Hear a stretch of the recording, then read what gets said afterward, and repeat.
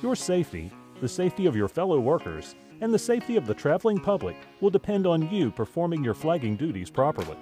An effective flagging operation is not something that just happens. It's the result of planning, proper training, and the use of good flagging procedures. This program was developed to help you prepare to be a flagger.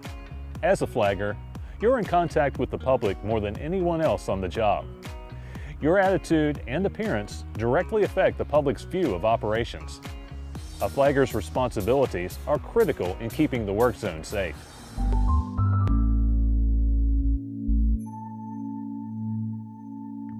Flaggers should have the following minimum qualifications, skills, and abilities.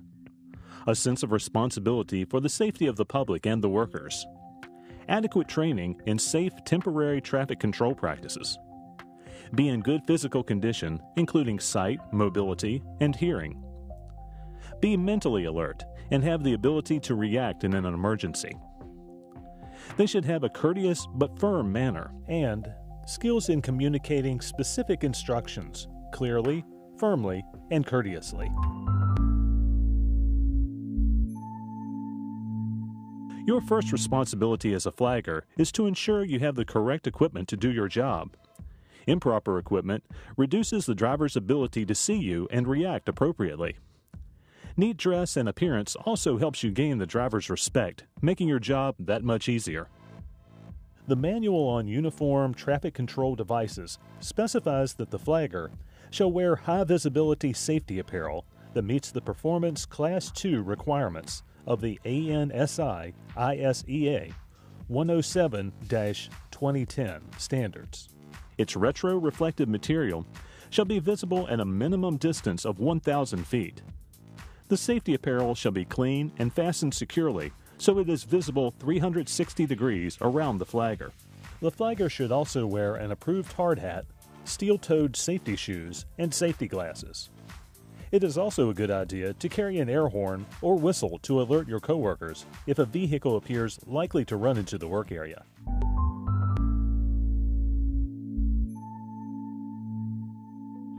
The main traffic control device used by flaggers is the stop slow paddle. This sign is octagon-shaped, at least 18 by 18 inches, with 6-inch high letters. The stop base shall have white letters and a white border on a red background. The slow face shall have black letters and a black border on an orange background. The sign is mounted on a rigid staff that is tall enough to be seen by approaching drivers when resting on the ground, ideally measuring at least 5 feet from the ground to the bottom of the sign. A 7-foot paddle is even more visible. Before beginning any flagging operation, advance warning signs must be installed. For most flagging operations, this will include a road work ahead sign, a 1-lane road ahead sign, and a graphic flagger symbol sign. In some cases, other advanced warning signs, such as a "Be prepared to stop" sign, may be used. But in all cases, the flagger signs must be in place before the flagging operation begins. With advanced warning signs in place, and with proper equipment, the flaggers may now begin controlling traffic.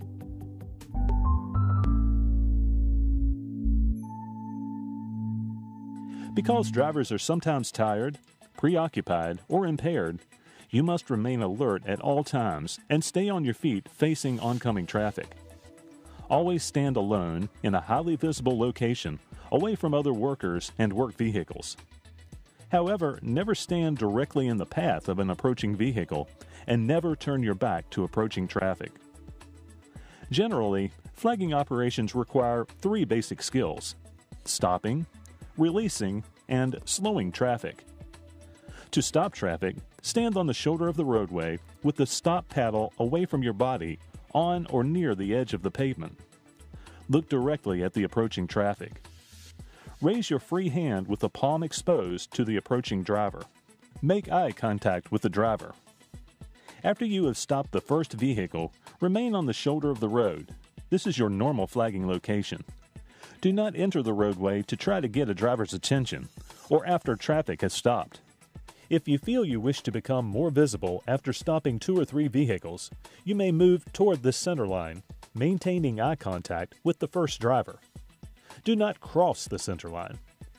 Do this only when absolutely necessary. Return to the shoulder before releasing traffic. There are two ways to release traffic. The first way is from the closed lane. To release traffic from the closed lane, while standing on the shoulder, turn the slow side of the paddle to face vehicles. With your free arm, signal the drivers to proceed into the open lane. Be direct and point in the direction you want the traffic to go. Never wave the paddle. After all the vehicles have passed, turn the paddle to stop and wait for the next vehicle. The second way to release traffic is from the open lane. After the road is clear ahead, while standing on the shoulder, display the slow paddle to the drivers. With your free arm, motion the drivers to proceed.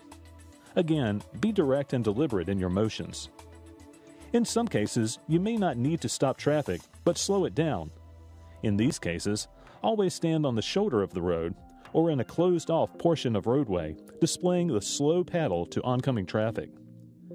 With your free arm outstretched, motion in an up and down motion to slow traffic down. Remember, never stand in the path of oncoming traffic. If you learn the three basic skills of stopping, releasing, and slowing traffic, you'll be well prepared for any flagging operation. Situations will vary, and how you apply these skills will differ from project to project.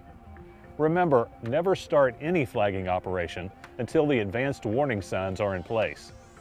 These signs tell the driver that you're controlling traffic. Without these advanced warning signs, the driver does not expect you to be in the roadway. Now, let's look at some typical situations a flagger may face.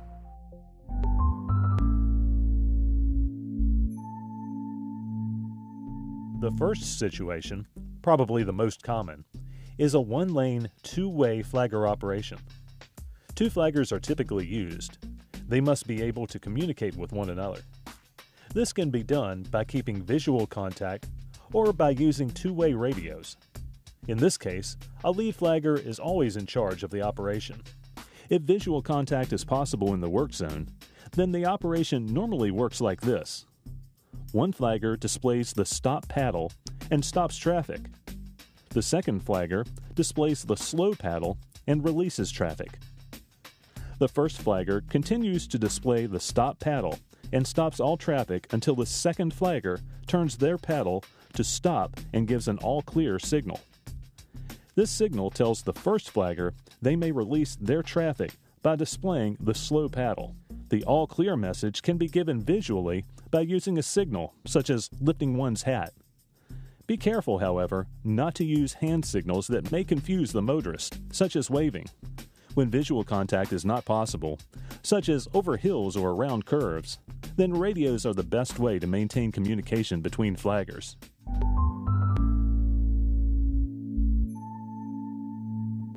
The second situation is the use of a pilot car for traffic control. This method works best where the route is particularly long or where traffic is shifted numerous times through multiple work areas. The pilot vehicle is used to guide a train of vehicles through or around the work area. This operation uses a flagger at each end of the one-lane section and at all intersecting roadways. In this type of operation, the flaggers hold traffic at each end of the work zone until the pilot car arrives at their flagger station and leads the traffic through the work zone. Often, flaggers must speak to the first stopped motorist to advise them on what to do once the pilot vehicle arrives. A safe turnaround location should be provided for the pilot vehicle at each end of the work zone. Each flagger should also identify to the other flagger the identification of the last vehicle in the convoy. The vehicle selected for the pilot vehicle should be lightweight and easy to handle. It should have the name of the agency or contractor clearly displayed and be equipped with an amber, high-intensity warning light. The Pilot Car Follow Me sign shall also be mounted on the rear of the vehicle. Two or more pilot vehicles may be used to guide traffic through a particularly complex or challenging work area.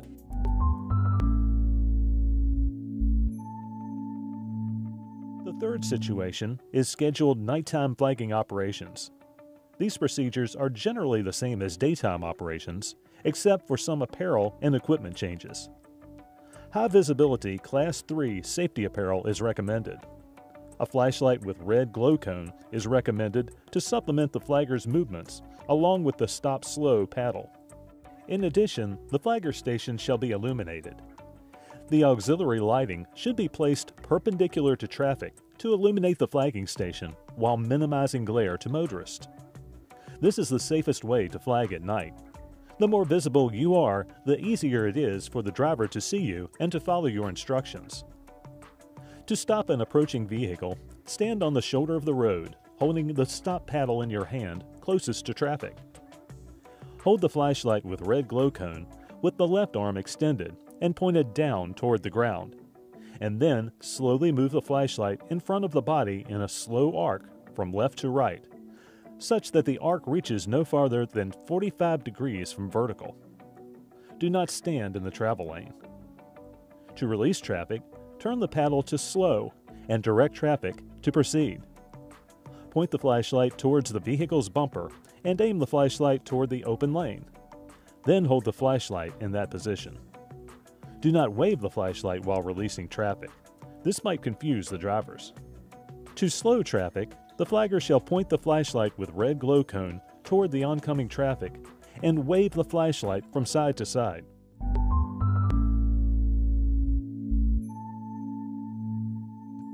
The fourth situation is a single flagger operation.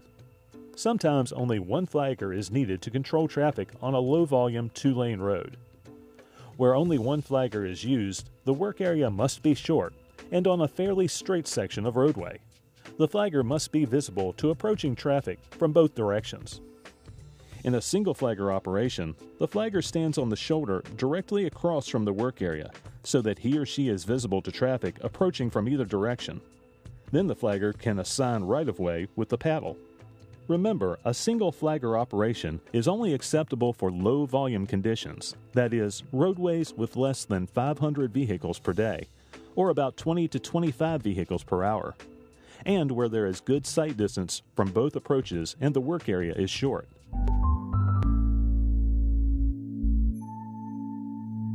The fifth situation involves only one flagger restricting only one direction of traffic. An example of this is an area where trucks are loading or unloading and are blocking a lane. The flagger stops traffic in the usual manner. Once the work has been completed and the way is clear, the flagger releases traffic. When releasing traffic on a two-lane highway where traffic is stopped temporarily in only one lane, turn the paddle a quarter turn so the word stop faces you. In this position, the sign is parallel to the shoulder of the road so that neither the stop nor slow message can be read by motorists approaching from either direction.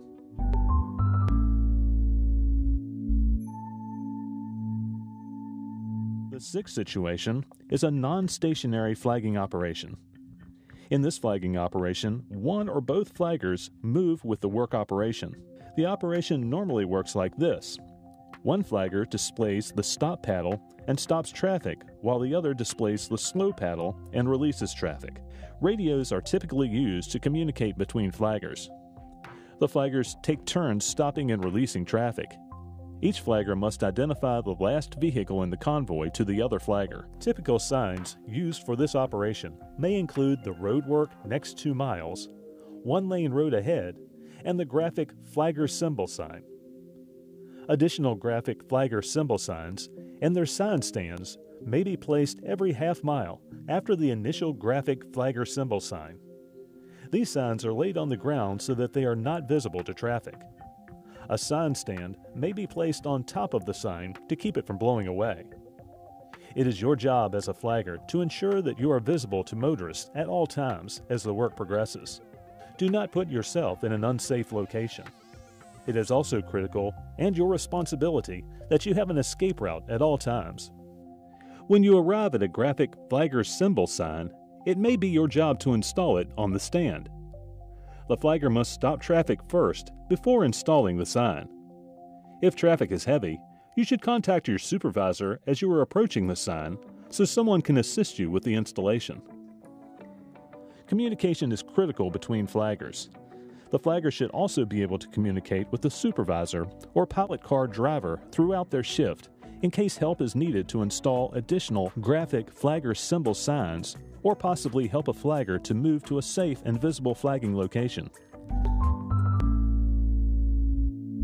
The seventh and final situation deals with emergencies, such as a broken utility line, a crash, fallen tree, or a washout.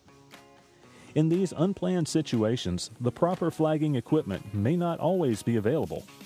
In that case, a 24 by 24 inch square red flag may be used for flagging traffic. When used at night, both sides of the flag shall be retro-reflectorized red-orange. Orange flags shall not be used for flagging operations. In emergencies, your first priority is to warn the public of the hazard.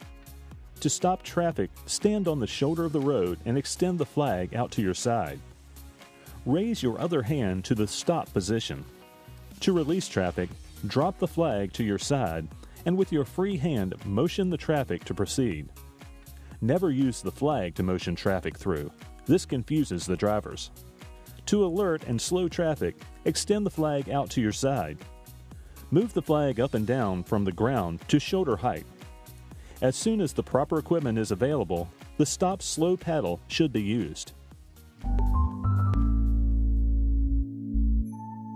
Whenever a roadway intersects with the two-lane flagging operation, it must also be controlled by a flagger. A roadwork ahead and graphic flagger symbol sign is used prior to the flagger controlling the intersecting roadway. A temporary traffic control plan on releasing traffic at intersecting roadways should be developed at the beginning of the work shift. Communication between all flaggers is crucial when flagging at intersecting roadway. Now, let's summarize the 7 flagging situations we've just discussed. 2-flagger operation. This is the most common flagging procedure. A flagger works on each end of the work zone to control the movement of traffic through the work area. Good communication between flaggers is critical during this operation. Pilot car operation. This method is used when the work zone is particularly long or complicated. Good communication between flaggers and motorists is very important during this operation. Nighttime flagging operation. This can be a dangerous operation because of poor visibility. In nighttime flagging operations, high visibility performance Class 3 apparel should be worn. Overhead lights must be used to illuminate the flagger station. The flagger station shall be illuminated and all traffic control devices must be retro-reflectorized. Single flagger operation. This operation is acceptable for a low traffic volume condition where there is good sight distance and the work area is short. One flagger restricting one direction of traffic. This operation is normally used where one lane of traffic is periodically blocked. When using the non-stationary flagging operation, one or both flaggers move with the work operation as it progresses. The Roadwork Next 2 Miles sign may be used to warn motorists as they enter the work zone. Additional graphic flagger symbol signs are installed as the work progresses. Do not put yourself in an unsafe location. Be visible at all times and have a planned escape route, and never turn your back on approaching traffic.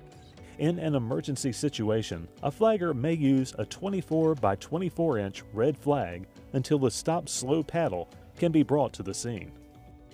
And here are the flagger don'ts.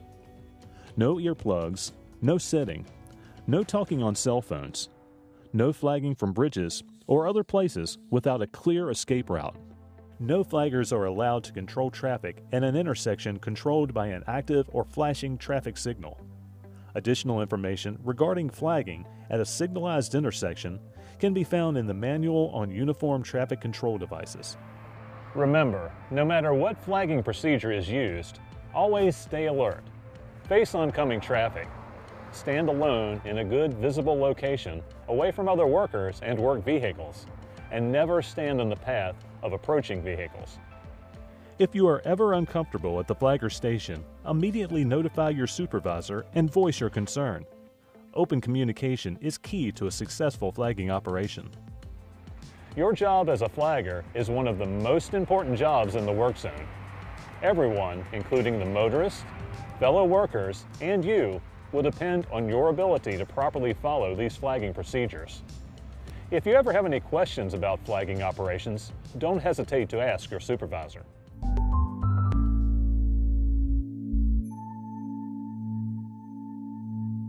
The supervisor is an important part of a good flagging operation. As a supervisor, be sure that your flaggers understand their duties. Decide which situation requires flaggers. Select flaggers carefully. They must be alert and have good hearing and vision, with the ability to move and maneuver quickly in order to avoid danger from errant vehicles. They should be courteous, able to communicate specific instructions clearly and firmly, and have a sense of responsibility. Remember, the safety of the work crew and the traveling public is in the hands of a flagger. Advanced planning is critical for a successful flagging operation. If possible, a field visit should be conducted prior to the installation of a work zone. During the planning visit, the work area is defined, the location of the flagger stations are determined, and placement of the advance warning signs are located. Sign spacing and buffer spaces may be adjusted based on field conditions to improve the motorist's visibility to signs and each flagger station. The location of additional flaggers and temporary traffic control devices, if needed, can also be identified. Select a good location for each flagger station. The flagger should have a clear line of sight to the back side of the graphic flagger symbol sign. Be sure your flaggers have the proper equipment and the flagger signs are in place before flagging begins. The supervisor and the flagger should always ensure that the flagger has an escape route. The flagger must be able to react quickly to avoid an errant vehicle at all times. A flagger should never position themselves on a bridge or box culvert.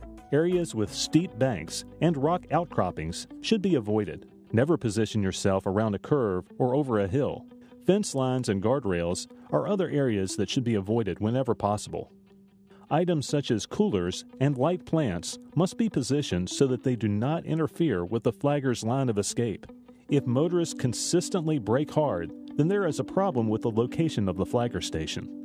The supervisor should speak with the flagger throughout the day to ensure that the flagger station is highly visible and traffic is responding appropriately. Assure the flagger it is okay to voice their concerns, especially if motorists are consistently braking hard to stop at the flagger station or if traffic is reacting erratically when backups appear. There is nothing more important than your safety and the safety of the crew. Flaggers should be relieved every 2 hours for a minimum period of 15 minutes. This helps to maintain their alertness while standing in the flagger station. Drive through the work zone and observe the flagger's operation. Unexpected actions by a motorist or skidding may mean that the flagger station needs to be moved or adjusted. The graphic flagger symbol sign shall be removed anytime the flagging operation is suspended during the work shift. At the end of the work shift, all signs pertaining to the work zone must be removed. The Automated Flagger Assistance Device, or AFAD for short, is a device remotely controlled by one or more certified flaggers. The AFAD allows the flagger to be positioned off the roadway or within the safety of the work zone. One flagger may control 2 AFADs, but they must have a clear line of sight to the back of the graphic flagger symbol sign in both directions. Regardless of how many flaggers are used, they must be positioned to have a clear line of sight to approaching traffic. Please reference the Manual on Uniform Traffic Control Devices and the manufacturer's instructions to ensure the AFAD is the proper device to use for the work operation. Prior to using an AFAD, its use must be approved and you must be trained on the proper procedures that will be deployed. For additional information on flagging operations, you may refer to the Manual on Uniform Traffic Control Devices and the ATSA Flagger Handbook. You may want to obtain additional copies of this handbook for your flaggers. Flagging is one of the most important jobs in any work zone. It is also one of the most dangerous. However, with the proper equipment, training, and understanding of the procedures, flagging can be a safe and effective operation.